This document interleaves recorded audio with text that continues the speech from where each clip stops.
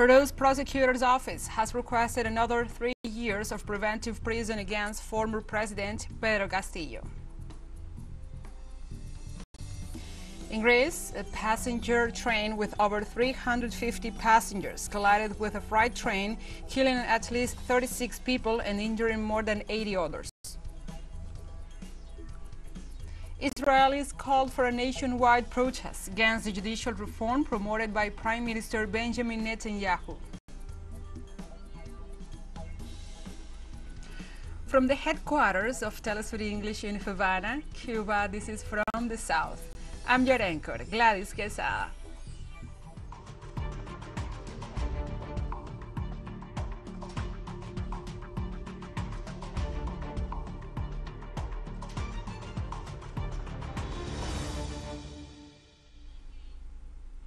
And the Prosecutor's Office of Peru has requested on Tuesday another 3 years of preventive prison against the former President Pedro Castillo, currently imprisoned.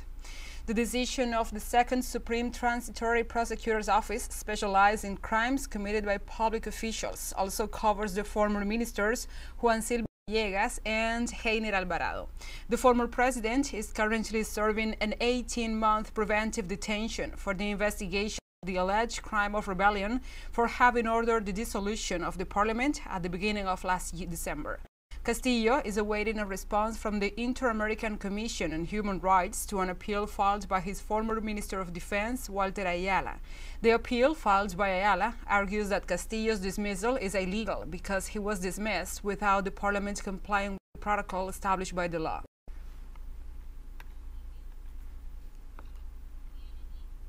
On Tuesday, Mexican President Andrés Manuel López Obrador responded to the questioning of his electoral reform by the U.S. State Department. During his morning conference to the nation, the Mexican president referred to the statements made by the State Department, headed by Anthony Blinken, who criticized the Mexican government for its electoral reform and assured that the United States supports independent electoral institutions.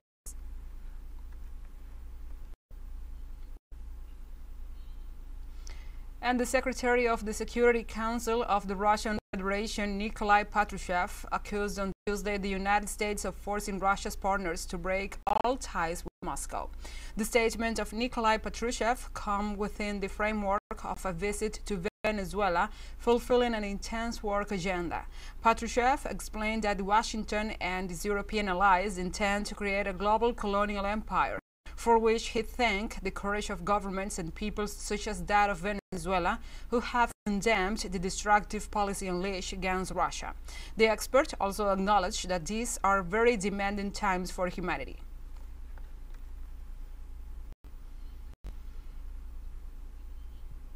In Ecuador, the funeral of the indigenous leader Eduardo Mendua took place with the presence of family members and several leaders of native peoples. Eduardo Mendua, a co-fan national from the region of Sucumbíos, was the head of CONAIE's international relations and leader in the fight against the exploitation and the contamination of the Amazon. The last farewell was held in the Durendo community with the participation of the Governing Council of the Confederation of Indigenous Nationalities of Ecuador.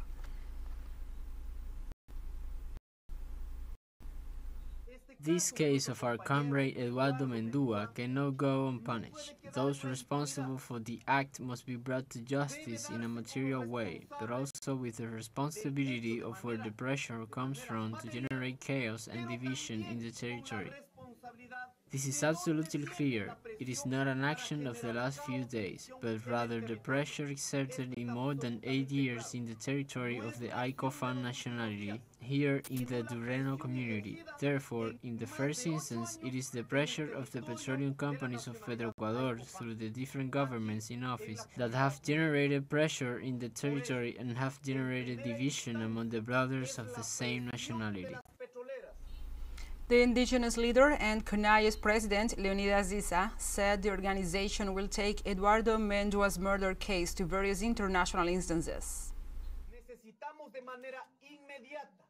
We need to immediately speak out at the international level and take this case to the international institutions, the OAS, the United Nations, and we are right now making a legal assessment so that it can be taken to the Inter-American Court of Human Rights and as an urgent mechanism to the Inter-American Commission of Human Rights, because this has to do with other similar problems that the indigenous peoples are going through worldwide.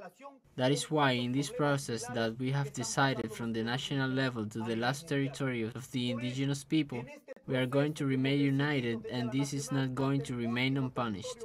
For the memory of our comrade Eduardo Mendúa and for the memory of other fighting brothers and sisters. In Uruguay, the social movement Ollas Populares, People's Pots, will no longer be supported by the Ministry of Development. The decision came into force on February 28th. Minister Martín Lema said that a new stage was beginning and announced that the territorial feeding plan will be implemented by April. The National Food Institute will be responsible for delivering frozen meals to those who need them.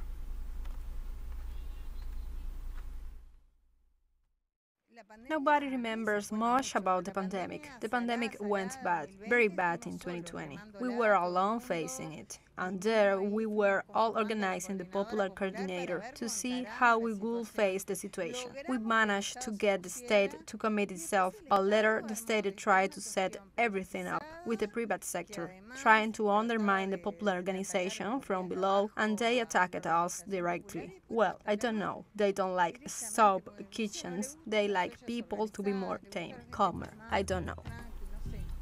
Let's take a short break, but first, remember you can follow us on our TikTok account at TeleSUR English, in which you will be able to see news in different formats, news updates and more. Other stories coming up, stay with us.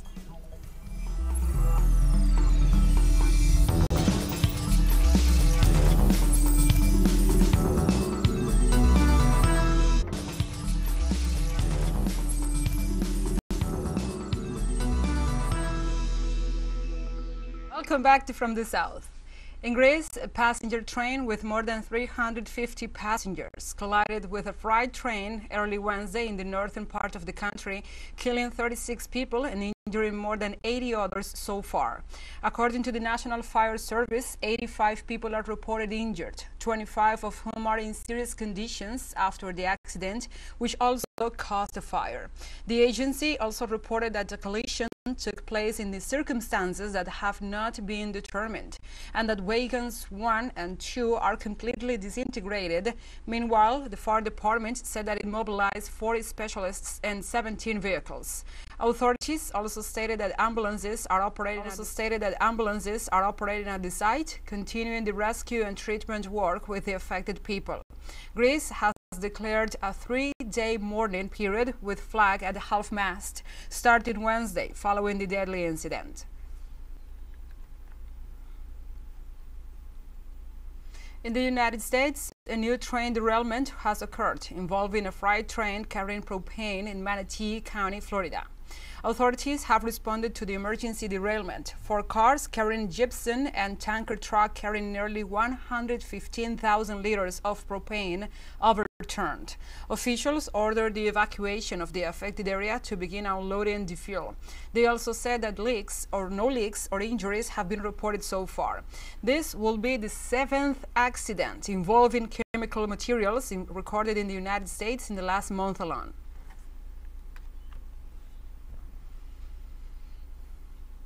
On Tuesday, students and activists gathered outside the United States Supreme Court in Washington, D.C. as the 9 justices hearing a plan to provide student debt relief. The U.S. Supreme Court on Tuesday heard arguments on a proposal to eliminate nearly $400 billion in student debt. The court's ruling, expected before June the 30th, will decide whether millions of U.S. citizens will see up to $20,000 in debt disappear. So I'm a daughter of Brazilian immigrants, and so I don't come from generational wealth. And so I had to take out student loans in order to go to university. And so I have about $30,000 of student loan debt. And through Biden's cancellation plan, I will have 2/3 of my debt canceled. And so for me, that's a lot of relief. That's Right. So here in the United States, women hold the majority of student debt. And when you really get into that, black women hold the highest student debt burden of any other group in this country. And when you look at states like California, where we have Latina women who hold the bulk of student debt. So when we think about the people who work the hardest to get their college education, they enter the workforce and make less money than their peers. We also owe the most money for our education. We move on to other topics. Venezuelan Foreign Minister Iván Gil asked the United Nations organization to speak out on the case of Venezuelan diplomat Alex Saab, kidnapped in the United States. The vile kidnapping and extradition of the Venezuelan diplomat Alex Saab constitutes a tangible example of contempt for international law and the violation of human rights. Unjustifiably, today he remains prisoner in the United States, and his current trial in a U.S. court is riddled with serious flaws and absurd distortions against which this Council should speak out, for it constitutes a disgraceful violation of human rights and the Vienna Convention.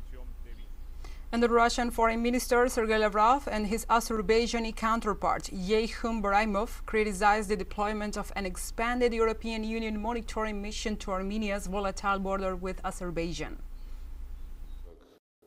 We see how the European Union is openly abusing its relations with Armenia and Azerbaijan, including pushing through its so-called mission on the territory of Armenia, raising serious doubts regarding its legitimacy. It raises many questions, including in terms of its function, mandate, duration, and the added value that this mission can bring to efforts to normalize relations between Azerbaijan and Armenia. In Moldova, demonstrators were reported against the government of President Maia Sandu and the rising cost of basic services. The protest was announced by deputies from the SOS party after they published their demand that the Moldovan government pay the people's gas and electricity bills for the 3 winter months. Despite the efforts of the Moldovan police to prevent the march, the demonstrators advanced towards the center of the capital.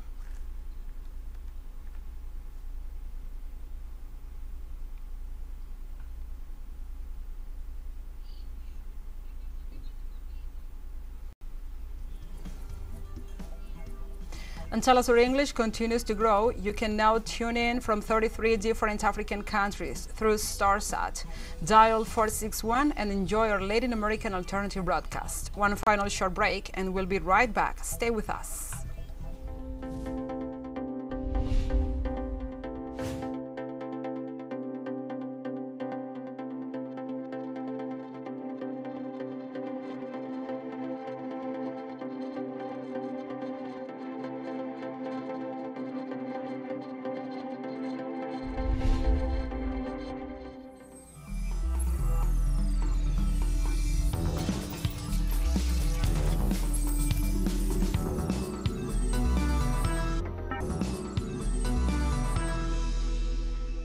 Welcome back to From the South. Israel is called for a nationwide protest against the judicial reform promoted by Prime Minister Benjamin Netanyahu. According to the protest leaders, the purpose of the action is to denounce the government's proposed judicial reform, which will significantly weaken the oversight power of the Supreme Court. Temporary strikes were ongoing around the country on March the 1st and will likely continue throughout March the 2nd. Protesters rallied outside the Eretz Israel Museum in Tel Aviv and outside Prime Minister Benjamin Netanyahu's residence in Jerusalem. In this context, police on horseback clashed with protesters near a popular mall and main train station in Tel Aviv. As a result, several demonstrators were arrested after allegedly throwing rocks and water bottles at officers. The strikes came as the government moves forward with a parliamentary vote on a bill that will weaken the Supreme Court.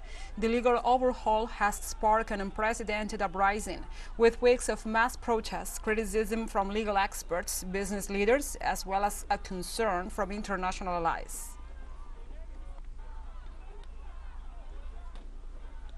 And Nigeria's Electoral Commission says ruling party candidate Bola Tinubu has won Saturday's election, as opposition leaders decried the polls as rigged and called for a fresh vote. Tinubu's win secured the former Lagos governor his lifelong ambition of the presidency of Africa's most populous democracy. While Nigeria's election was meant to be its fairest and most open contest to date, the electoral process encountered problems owing to new technology that did not function well and seemed to overwhelm Nigeria's notoriously inadequate communications network. Because of these failings, the main opposition parties of Atiku and Obi have rejected the results as fraudulent. It's already very glaring to all Nigerians, except we are making pretenses about it here, that this election is not free, fair, and credible. It's clear to all Nigerians that this election is already compromised, and therefore, if that is the wishes and aspirations of every Nigerian and is the general opinion, the best thing to do is for us to correct it and get it right by jettisoning what has been done and have it done properly. Because definitely this is not a credible election, and it's not acceptable after 20-something years of our democracy to have this type of retrogressive step which Professor Yakubu has taken Nigeria. It is dangerous, and we have to take necessary steps. Because we don't also want Nigerians to erupt into taking the law in their hands. We, the representatives of the people whom they have voted for our parties, will have a responsibility to do something. Nigerians on the streets were also worried about the results of the presidential elections, many of them accusing the electoral authorities of hiding the true results, others calling for new elections. What they are calling, people are not happy. Go out in the street and see how people will shouting. People is not happy. A lot of people, this is the reason why we are still calm, because of we want to know the end. But if things happen today and tomorrow, if there is nothing like final result, what people will see, they will not like. You can see the whole things happening now in Nigeria. We all see like what's happening in Nigeria. You can see now in Delta State now, protests are going on in INEC office and the rest. So you can see the thing shows that there's an issue. There's an issue in Nigeria. It's an issue in Nigeria. So for me, the election should be cancelled. I agreed to cancel the result because they did so much bad on it. The result they give us is so bad. Yeah, and it's not the original result. Our original result. So let them give us our original result. So this they are giving us is not original result. We have come to the end of this news brief, but remember, you can find these and many other stories on our website at telesurenglish.net. And also, if you feel so inclined, please join us on social media for all the latest news. We are on Facebook, Twitter, Instagram, Telegram, and TikTok.